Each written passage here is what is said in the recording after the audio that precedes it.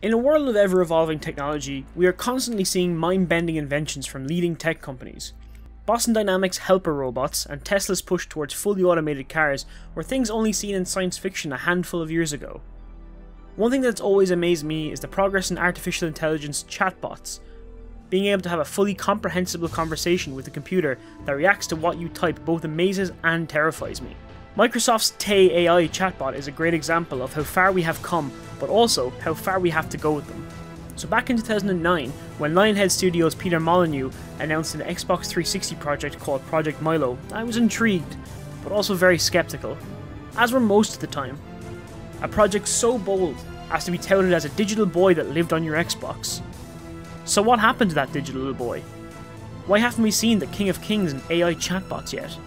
And why didn't he live long enough to become a racist?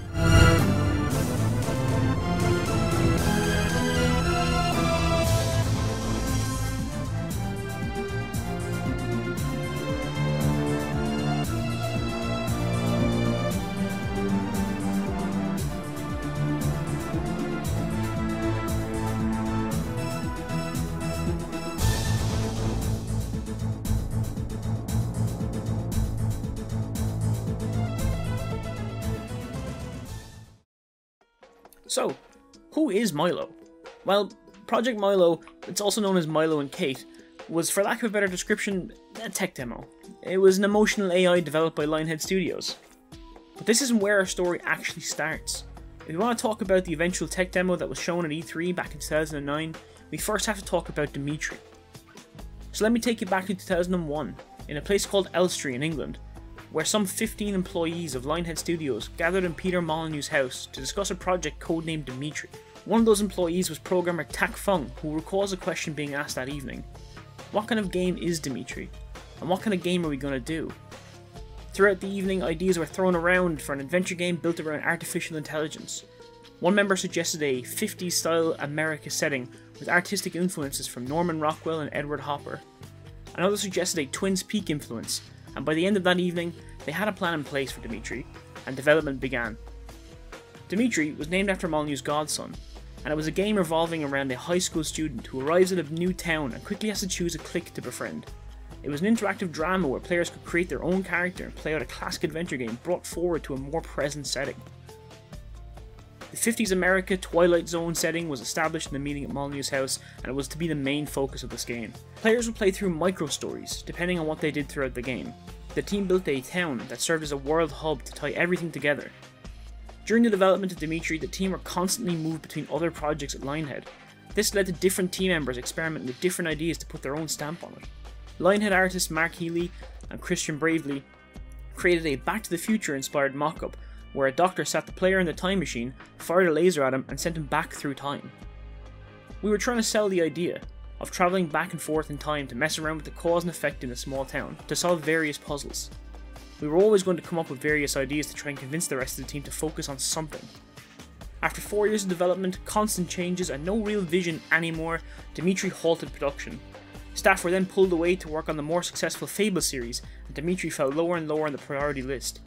In 2006, Microsoft purchased Lionhead Studios and officially pulled the plug on Dimitri. Molyneux still liked the idea behind Dimitri, and the idea stuck with him for a while after the cancellation of the game. He wanted to explore a project built on human relationships based on watching his son Lucas growing up, and thinking about how he could play that out in an interactive environment. He revisited some of the ideas from the Dimitri project, but with new technology and a change in scenery, changing the 50s America setting to an English countryside setting and a modern day time period, all with the sole focus on a single character, Milo. Gary Carr, the executive producer of Lionhead's business simulation, The Movies, jumped on board the project as creative director. The player would serve as Milo's imaginary friend, helping to raise him, build his confidence, and teach him games. Lionhead hired people from outside the games industry to work on a story that would include player choices. Film director John Dower and writer Lynn Coughlin were brought in to write the narrative that would let the game play out more like a film. Molyneux began talking to the press about the game. This discovery has led us to starting a game, and this game will be forever on the front cover of nature magazines and scientific magazines. It's that significant. I think it's such an incredible thing that we're doing. I think it is important. In 2009, during the Microsoft press conference at E3, then Senior Vice President of Xbox Don Matrick announced Project Natel, a controllerless, full-body motion control experience to rival the success of the Nintendo Wii. Right before the show was about to conclude, we got one more announcement, something for the upcoming Project Natel from Lionhead Studios. "Now let's see what happens when you put Natel in the hands of the master," Matrick proclaimed, and then welcomed Lionhead CEO Peter Molyneux to the stage. Here we get to hear Peter talk about the upcoming Project Milo, and show off a pre-recorded video of the project. Science fiction writers, filmmakers, they haven't imagined what we're able to do today. We've been experimenting with something here. I'd like you to meet a boy called Milo. He's a character that can recognize us, he can recognize our faces, he can recognize our voices, he can recognize emotions in us. And this is Claire. She's going to introduce you to Milo. Hiya Milo, how you doing? Hi Claire, you okay? Actually, I'm a bit nervous. You? Nervous? I don't believe it. This is the first time that thousands of people are going to see this. Thousands of people? Here we're seeing Claire being recognized, and the emotion in Claire's voice being recognized, and that emotion reflecting in Milo's face. Those are all being seen for the first time. So listen, I was thinking today you should let me beat you at football again. That is if you finished your homework. You have finished your school project. What happened there is that Claire knew Milo so well, she knew when he was worried about something. His head was down, he wasn't looking at the camera so much, and this is about you meeting a character, a person. Well, why don't I help you with yours? Then yours will be brilliant. Alright. I could just try to catch some fish. Draw some pictures in my journal. Maybe I'll do okay this time. I think that's a good idea. Lift off! Don't know till I try, do I? Exactly. See? I've got everything we need. Well, great. Let's get started then. You've got to put these goggles on. Goggles? Put them on like this. Okay. What? Like that? Claire has been thrown a pair of goggles. Notice what she did. This wasn't acted. She felt the need to reach down for those goggles. Now, everybody, every single person that has experienced this reaches down because they feel so connected to Milo's world. Cool. So what are we doing? Do I have to stand at the edge? Go on. Put your hands in. It's not too cold. I bet the fish think you're a monster. Cheeky. Swish the water about a bit. See if you can touch a fish. There Claire is, in Milo's world. She's in that pond. All right. Every hand movement is being recognised. Being able to touch fish, being able to swish the water with her hand. Moving away. Everyone who's experienced it, the hairs are standing up on the back of their head. Now, what's about to happen is some real magic. Well, you're good at drawing. They're only fish, but they're trickier than you think. Well, here, I'll have a go. Right. I'm going to do a body and a tail with a big fin and a smiley face. There we go. What do you think? Look at what just happened. Orange. Claire drew a picture on a piece of paper. The piece of paper was held up to Milo. Natal recognised the piece of paper, scanned the piece of paper in. Milo looked at that piece of paper, recognised the shape, recognised the colour, and able to get on with his Thanks project. for your help, Claire. This is true technology that science fiction has not even written Don't about. forget your mum's birthday. And this works today, now. Back at Lionhead Studios, however, programmer Paul Evans watched the presentation from his desk, worrying Molyneux would overpromise on the project.